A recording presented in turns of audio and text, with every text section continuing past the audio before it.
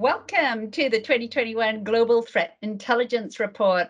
My name is Sushila Nair, and I'm VP of Security Services here at NTT Data. And I am so lucky to have Jon with me today to talk about our Global Threat Intelligence Report. Jon, welcome. Thank you, Sushila. I am Jon Heimerl. I work for the Global Threat Intelligence Center of NTT Limited. My group is responsible for a lot of the threat publications, threat advisories, monthly report, and our biggest report of the year is the Global Threat Intelligence Report, which we're going to call the GTIR because the Global Threat Intelligence Report is going to be a mouthful if we keep saying that. Thanks, Jon. And I'm on the mailing list, so I absolutely love those threat reports that you issue, and absolutely love the threat report. But tell our audience, there are so many of these threat reports out there. What makes the NTT GTIR different? I think the biggest value to me, the NTT Global Threat Intelligence Report, is the amount of data and the different varieties of data and the way we use them. So we talk about 15,000 security engagement with clients across 57 countries. We look at 150 cybersecurity advisory assessments. We take data from our global network of security operation centers. We have seven R&D centers from around the world, and we use our global threat intelligence platform to really wrap all this data together. What that ends up meaning is we have from our SOCs, we take the log, alert, event, and attack information, and we enrich that and contextualize that data. We take the cybersecurity data, which is benchmark data gathered from a professional services engagement, which tells us how secure companies are right now and how secure they want to be. We'll talk more about that. We take application security data provided by White Hat Security, and we use collaboration expert insight from our strategic alliances with organizations like the Cyber Threat Alliance and Europol. And we add to that our global primary research, our security and our market research on workplace and securities and trends and wishes and thoughts of organizations we deal with. And we combine all that together. It's a wider variety of data, and we combine it together to get as a uniform look at what we can. So we look at the same data from multiple different points of view. That's wonderful, and really lots of value there, because a lot of reports are just focused on kind of post-event analysis, and this is really giving us information around not only client maturity and baseline information, as well as application security information. So really excited about this. And tell me, so what does the report say this year? Yeah, so there's more data. We gather and look at more data we can put in the report. And the report has more data that we can possibly fit in a presentation like this. But we try to take the most important elements of the report, most important elements we're seeing that say, what story do they tell us? And we kind of distill those down into 6 key findings for purposes of our report. Industries in the line of fire, we saw amplified attacks on finance, manufacturing, and healthcare. Attacks against those 3 industries dominated everyone else. We saw malware change the way we're experiencing malware. Miners and Trojans replaced spyware as the most common malware. And we saw certain variants focus more on industries, depending on what the industry was and where those organizations were, what geographic region. We saw an increase in cryptocurrency. Crypto miners, coin miners, were 41% of all malware, which is it's a big increase from what we've seen in previous years. We saw COVID-19 kind of embolden threat groups. It gave them a motivation and a direction to attack, and it gave them vehicles by which to identify and use as lures to attack organizations. We saw a distraction, if you will, from compliance initiatives from both the client and the regulator's point of view, to say that we saw probably less progress on regulation than we saw in previous years. But we also saw enough change in the world as far as what regulations were important, that it really highlighted the requirements for elevated data privacy around the world. And we saw work from home and remote access magnify attacks. We saw a big change in the way organizations work as far as virtual environments, digital environments. And that directly impacted the types of attacks we saw and how those attackers took advantage of that. What happened, I assume, is that organizations pivoted so quickly to be able to work effectively remotely that they really may not have put as much thought process as they should have done into, or could have done, right, into that digital transformation. And so that might be showing in our attack data then. And tell me, so when I look through the report, I've got to say, and I hear this from clients, why do I care about cryptocurrency miners? So, thoughts around that. We're seeing a huge increase. Do we care? Yeah, so cryptocurrency miners is an interesting topic. So we saw like a 50% increase in ransomware, right? And the cryptocurrency miners kind of blew that out of the water with overall volume. The problem in the perception there is that a ransomware attack is big. A big ransomware attack always makes the news. A big cryptocurrency attack never makes the news because it doesn't necessarily mean leaked data. We've actually talked to clients who said that cryptocurrency miner, I don't care. It's not really, it's not, I'm not losing data. It's not a compromise. I'm not worried about my data as much. But part of the message is to us, for us, is that coin miners, it's not just a idle coin miner sitting in your environment. It's that coin miner got there somewhere. And if coin miners got in your environment, the chances are that other malware could get in your environment is just as high. I mean, think of coin miners as more of a symptom than it is the problem. So if we see so much coin mining, for instance. You see a lot of malware that's multifunction, right? So we don't see just coin miners. We see malware that is a coin miner. It's ransomware. It's keyboard logger. It's got worm functionality. It's got some Trojan functionality. And you might have the same piece of malware with multi-functions like that. And what we're detecting is the coin miner because that was what the bad guy, the attackers, using at that point in time. But just because they have coin mining in your environment, it doesn't mean they also don't have something else, which could be more nefarious, more malevolent, and more damaging. Okay, so people need to care about coin miners. They're a little red flag going, hey, people are able to get onto your network, and we need to care about that on many, many different levels. Absolutely. That really makes sense. And I know as well you were talking about industries, and do you want to just mention, which industries you saw especially under attack? Yeah, so we really saw a refocusing of attacks on the three main industries of finance, manufacturing, and healthcare. So we saw a small increase in attacks overall, but we saw nearly a 300% increase in attacks targeting manufacturing, more than a 200% increase in attacks targeting healthcare, and about a 50% increase in attacks targeting finance. So it's not as much we saw attacks in those three industries go up as we saw attacks being refocused from other industries to these three, to the point where these three industries, finance, manufacturing, healthcare, were the target of 62% of all attacks in 2020. That's almost 2/3 of all attacks were on those three industries. And we break industry analysis down for purpose of the GTIR into 18 industries. So that's a pretty focused look on what attackers are looking at. And as attackers are basically saying, finance, manufacturing, healthcare are the most valuable to me. They're most productive to me. This is where I can get the biggest bang for the buck by attacking these three industries. Wow, so a real red flag for those three industries because they really are in those crosshairs of the attackers. Very much so. Now I know that you also do we do a cybersecurity advisory engagement. Now the cybersecurity advisory engagement, I love these engagements. They go in, they really work out what the maturity of the client is and help them establish a roadmap to move towards where they want to be, where their target security profile is.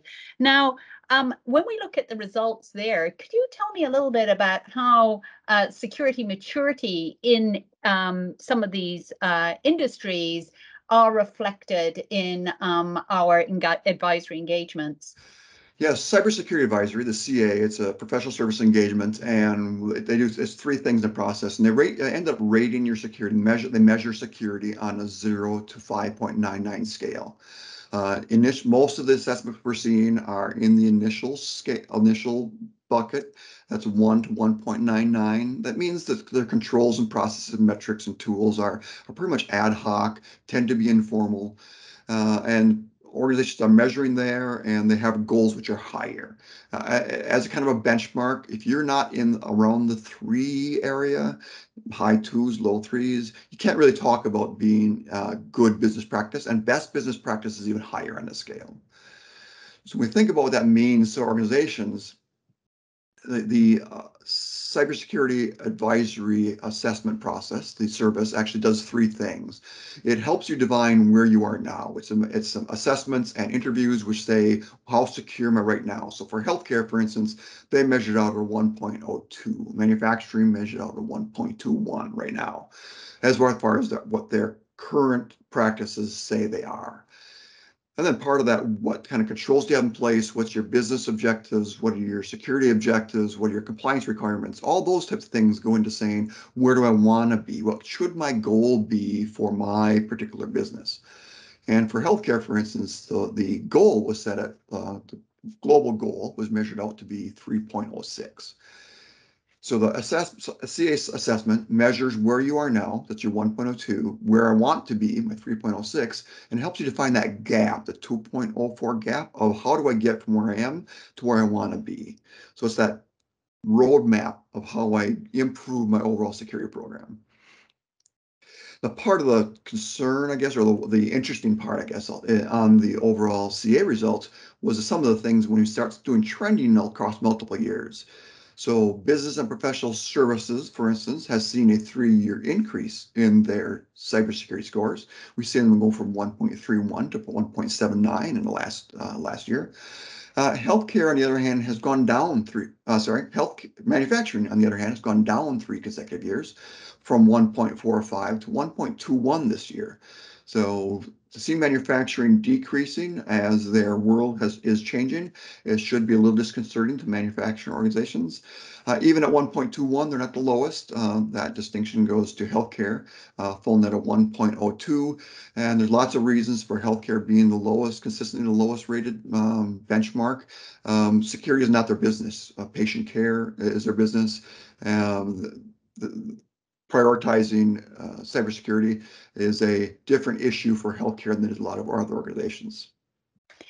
So that is really fascinating. So what we're seeing is vertical sectors that have been forced to digitally reinvent themselves, manufacturing, healthcare. We've got all of these wonderful capabilities like remote telemedicine, which is personally I absolutely love. But perhaps, as you said, that these are verticals that, as they've transformed, haven't had the bandwidth to put in that effort into security, and it's making them a target. So again, coming back to that recommendation of security by design, really looking at that application security testing as well. So I wanted to end and summarize with those recommendations that you have made. And I know you often point out that, that of course each business must look at themselves closely to put their own roadmap together. But I love some of these recommendations that you put forward. Could you share them with us, Jon? Yeah, I mean, your point is very valid, Sushila, that every industry is different. Most organizations in the same industry are different. So it'd be really hard for me to sit here and say, if you're in finance, thou shalt do this. If you're in healthcare, thou shalt do this. I think the purposes of the first set of recommendations I have is to look at what types of things we saw in the report, and let's set a series of 5 recommendations here on if I want to help protect myself against the things I saw in the report, the malware, the type of attacks, what are some general recommendations that I can focus on. I think the first one I want to say is positioning cybersecurity as a key business component. It should be a fundamental component of any project, anything you design, develop, anything you do, to say what are my business needs, my security needs to support that business need. How do not just how do I do it, but how do I do it securely? Second one is to prioritize people and process. It's not always just about technology, right?